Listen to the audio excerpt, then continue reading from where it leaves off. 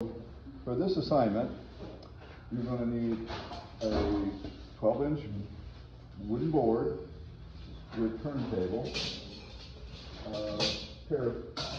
a pair of calipers. Let's see. I'm going to issue a template, an oval-shaped template, as what we call the start. And what we're going to be learning is how to build hollow from the start using the traditional coil method. What's not traditional is using a extruder to make the coils. Traditionally, the coils were made, Native Americans would make coils like this, or roll it on a table, but they didn't have tables, so that's why they did it like this.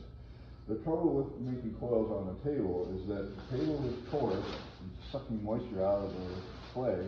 Your hands are porous, sucking moisture out of the clay. And by the time you've made a good coil, it's got this thin layer of dry, so it doesn't really stick to itself. If we put nice fresh clay right out of the bag into this extruder, we're going to extrude it through this die, and this is the perfect size coil for this next adventure. So this is called an extruder. This is called an extruder die. This is called a collet. It's what holds the die in place. This is the cylinder. This is the mount. And this is the ram. So each part, it's important to know the names of each part of the extruder.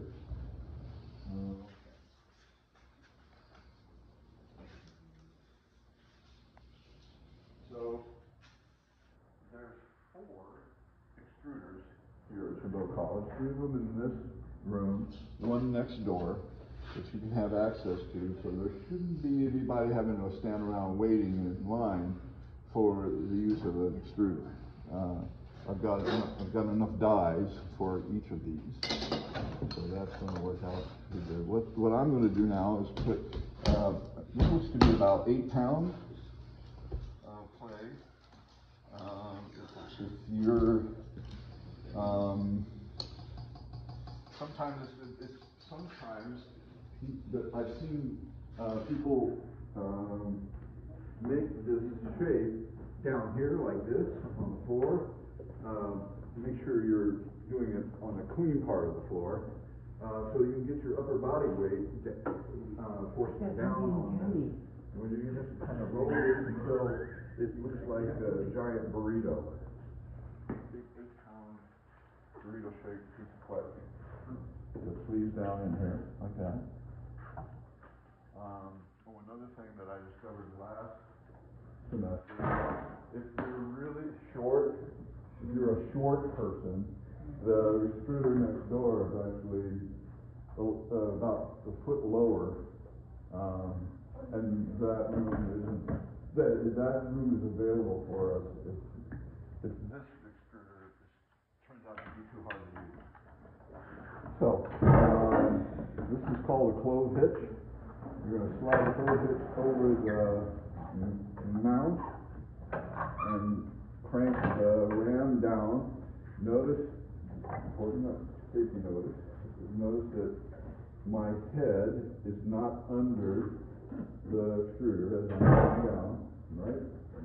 That would be that. So make sure that you're always like this. If it's really hard to do, it might be that the clay you're using is too hard. If it's really soft clay, you just go like dog knives on the floor. So this clay from the factory is perfect for this process.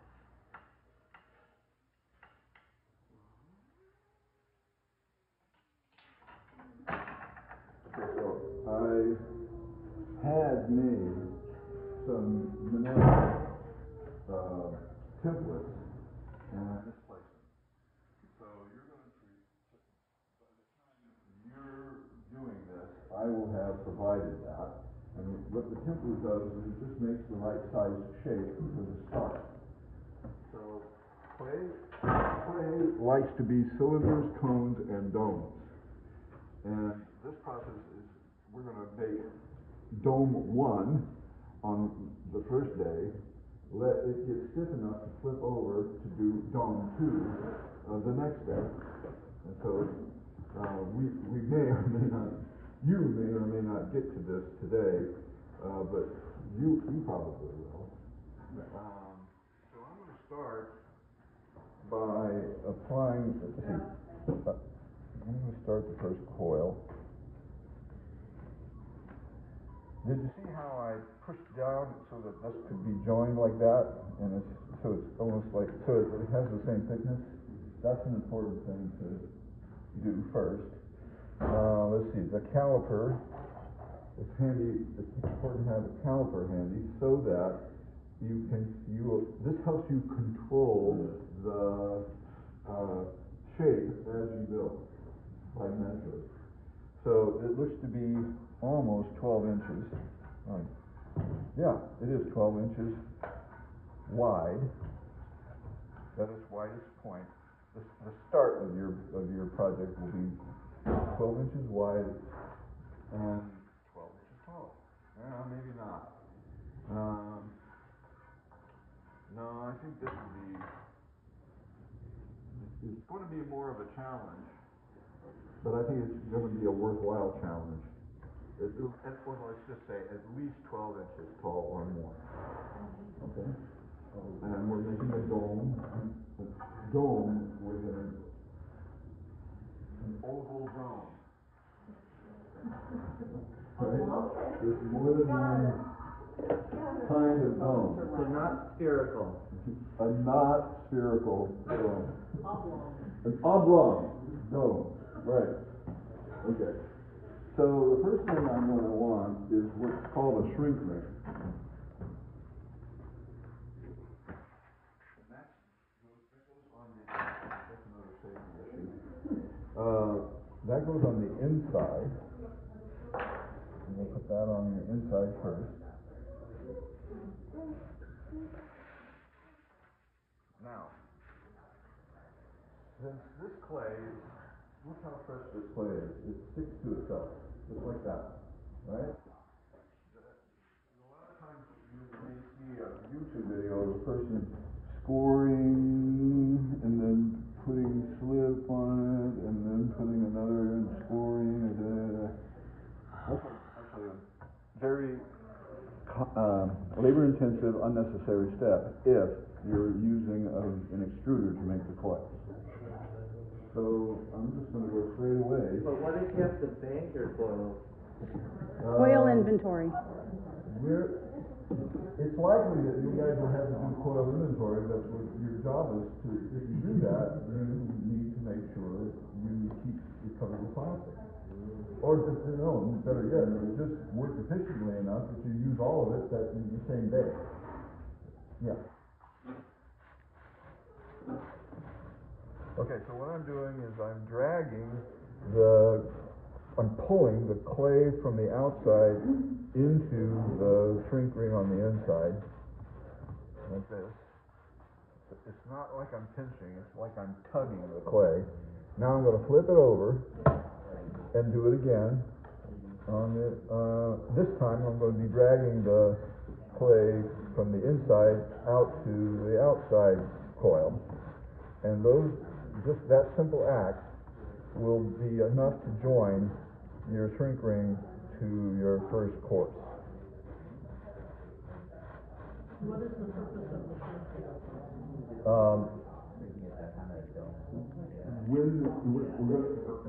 This is stage 1, or dome 1. Right. But the next time, we're going to flip it over, flatten the bottom and flip it over. This will be the clay, this inside ring will be the clay to start dome 2. Okay. Okay? So this is in preparation for dome 2. Exactly. All right. So the next challenge is keeping the clay from. We're making a dome, not a mold. So the next challenge is getting it dome shaped. It's, you'll have to learn by trial and error how to control it. Starting with, if you pinch the coil, it'll get longer. If the coil's longer, it'll get wider. You don't want it that, you're going the wrong direction. Okay, so did you see how I smashed that down before I applied the coil over it? And did you notice that this coil that I just laid down is slightly shorter than the last one? Now, you have to train your eye to recognize that. This is where you have to pay attention to detail. A lot of times people will make this one wider than that one, and you're going in the wrong direction again, right? Okay, so now I'm going to drag some of the shrink ring clay up onto the first course while I'm dragging the clay on the outside coil down onto this base. So this is the action, like that. And so I'm pulling the clay from the inside out, and I'm pulling the clay from the outside in. It looks like I'm pinching it, but I'm not. This is not pinching. This is pinching. This is pull. So pull, pull, pull, pull, pull, pull, like that. Now, watching somebody build a coil top or a sculpture with coils is sort of like watching paint dry. Okay? Because it's a little bit tedious. But once you get your rhythm going, it's like knitting. You know, once you figure out how to do the action, it becomes, in your muscle memory, it becomes second nature. But that takes practice for it to be second nature. Okay, so I'm going to repeat. I'm going to repeat what I said earlier. There's two important ways of keeping this a dome shape. One is each coil course, each coil,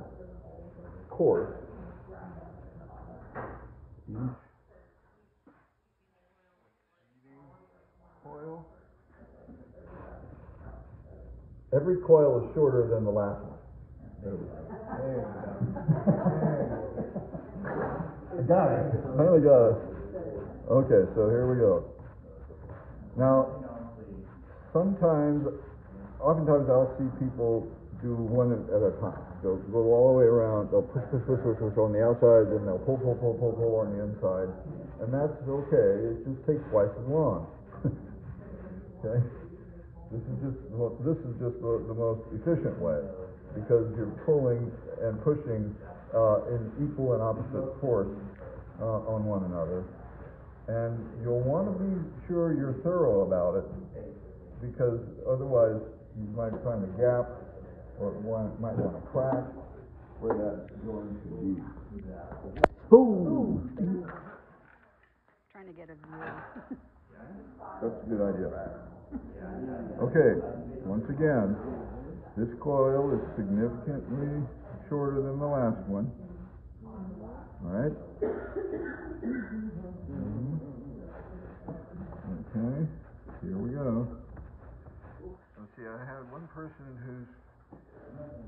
This is a physically demanding way of making sculpture. Okay, just a warning. Why don't you sit down? And This is not a sitting exercise. the reason why, see, what he's asking has to do with body mechanics. This looks like it would be really tedious, and it would be, it'd probably be nice if I could just sit down and do this. But the problem is, you need your working range for this to be effective needs to be between your sternum and your navel, like that, so that your arms can go down in there naturally. If you try to sit down to do this, what's going to happen is that now your wrists are all bent and your elbows are above your armpits, and it feels awkward because it is awkward. Okay, this is just a very awkward way to work. Yeah, that's all I have to say about that. And that'll become more and more dramatic the taller this gets. Right? Okay. Right? Okay, so how many courses have I done so far? You've done 4 so far. Is this the 4th one? I think that's number 5. Oh, I think this is probably, yeah, I think you're right. Oops, that one came up short. I'll just use one of these leftovers. Right. Okay, so the next tool that you'll need to have in your hand is your serrated metal rib. Can I borrow a serrated metal rib? Anyone? What does that look like? Arnold. A serrated metal rib looks like a flexible aluminum It looks like a serrated metal rib. piece of sheet metal the shape of a kidney. Okay? The serrations are really effective in unifying the wall thicknesses on the inside and the outside. I'm going to start on the inside with a curve like this, and I'm going to rake the serrations against my hand like this. That my hand on the outside is supporting this action of scraping it looks like I'm scraping the clay away, but in fact, I'm knocking down the high parts and dragging them into the low parts. This is a way of getting a unified wall thickness, and it also finishes the job of joining the coils. So notice how important the turntable is to this, right? You're working without a turntable. You have to stop, turn, stop, turn. Yeah, it's just, there's no way to get a real rhythm going without your turntable. So make sure if you haven't gotten a turntable yet, that's your homework for this assignment. Oh, by the way, this is probably going to take 25 pounds of clay to complete. So if you've used up your clay on the mask assignment, you'll need to get another bag of clay for this next assignment. Okay, so now I've gone all the way around on the inside. Now I'm going to, again, support from the inside out, and I'm going to pull the tool at a diagonal. Notice how, as I rake this serrated surface, see these little dimples? The serrated edges reveal where there's a unequal wall thickness. So I just keep doing this action until that detail goes away. And in this way, we can do 2 things at once. We can start the contour of a dome and build with a uniform wall thickness.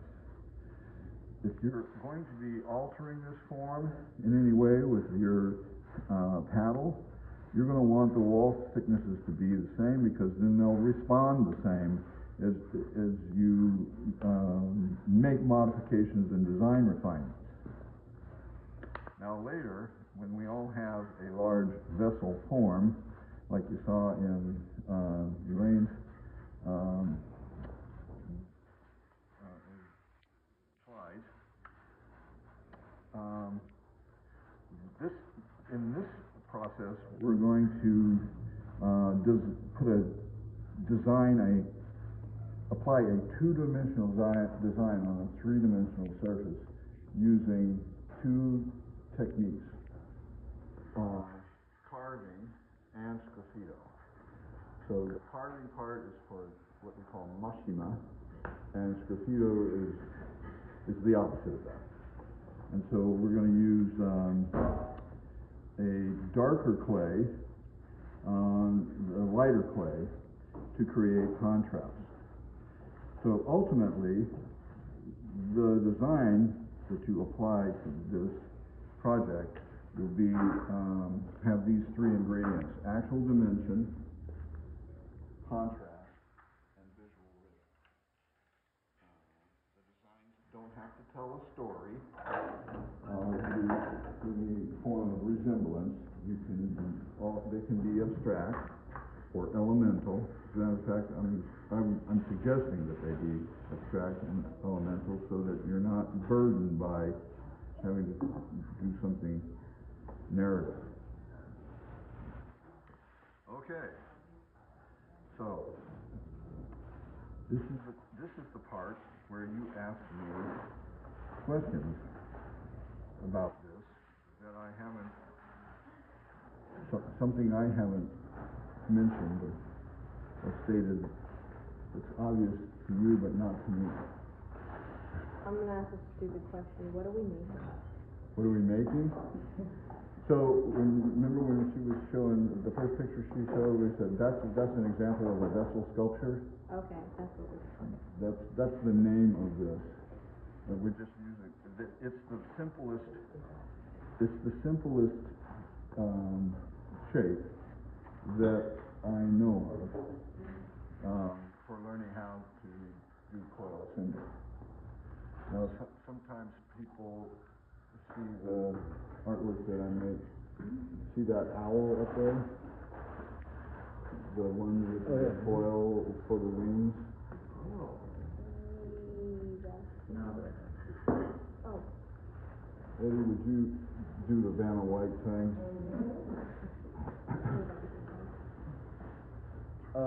Question. So we're making two domes, and then those two domes, when they stack up, they add a total height of 12, or is each dome, each half is 12 inches? Each dome, each start, Let's call it each start, yes, is 12 inches tall. Got it. Okay. And the apex of the curve is 12 inches also. Got it. So you could actually say that about this owl.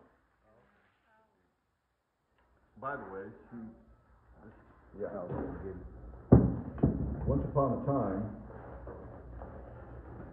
right there, that was the start. That was the width of the start. So this was this, right? And then once the dot got rather hard, now flattened it out up here, flipped it over, and it was an open container right here at this apex. So from here onward, I did the second dome. Got it. Now in this case, it's not an open vessel, it's a closed form. Now some people see that and they go, oh, I think I'd rather do that. You're going to learn the same technique, and, coil building either way. So, Got it. you can have at it if you want to make a bird, but you'll need to do it this way. So some of the advantages of learning how to build hollow from the start is that you don't ever have to concern yourself with any kind of sub-assembly in here that might get too big as the clay shrinks and trap it and stuff like that. Let's see. Oh, the clay's strength is in its shape. So this clay, as long as you're working with this inward continuous dome inward, gravity will work in your favor.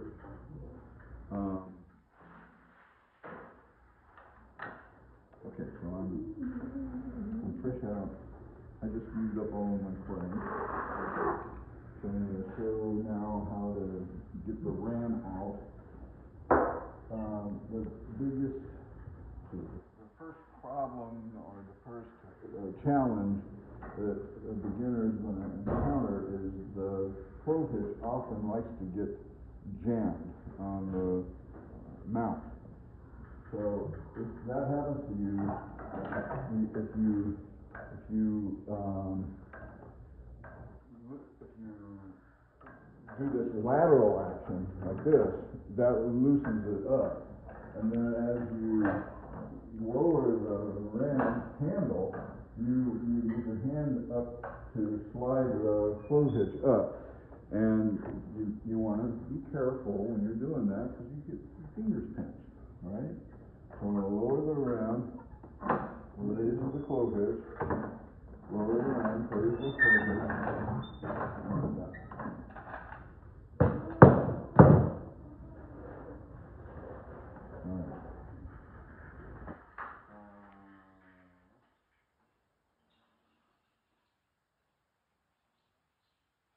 Is that really gonna be 12 inches by the time you bring that to the top? Right now, it looks like that doesn't look likely, does it? It doesn't. As I work, as this thing gets taller, each time, here.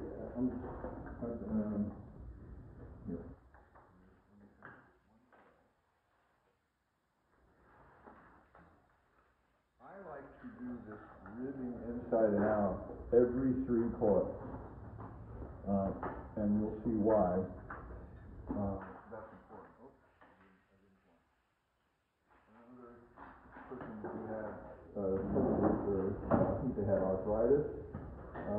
They discovered that they could use their knuckles on the outside just as effectively as their fingertips. If that works for you, try it out. Okay, so now I'm going to do that rib thing again.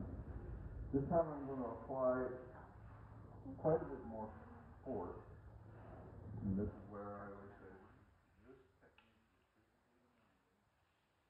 really applies the kind of force you need unless you're standing up.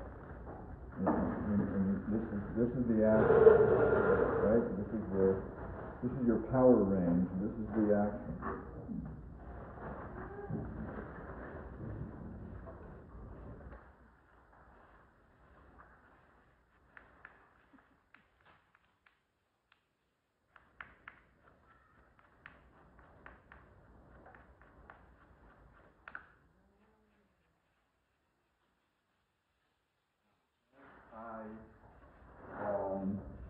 Force out from the inside of my hand against my rib on the outside. I have, the best way to describe it is I've inflated it. It's got a fullness. But this is still narrower than that. That's the important thing. People sometimes see me do that and then they just force too hard. And this ends up being wider than this. And now that's not a dome. You're on the way to a bowl. You're not making bowls, you're making domes. So now can you visualize, if you visualize this contour and just follow it to its logical conclusion, you can see how it's going to be about, a dome about that high. Okay, so I'm going to stop talking. And I'm going to continue working on this until it's the right size so that you have a visual sample of what yours should look like. And before I leave today, I'm going to park it over here in the works in progress part of the room with the plastic tent. I'll show people how to create a plastic tent for the project. So that you'll have it, it will be closer to firm enough to flip over on the edges. I have ways of, I'll teach you ways of extending the time and compressing the time that it takes to get it stiff enough to work on the next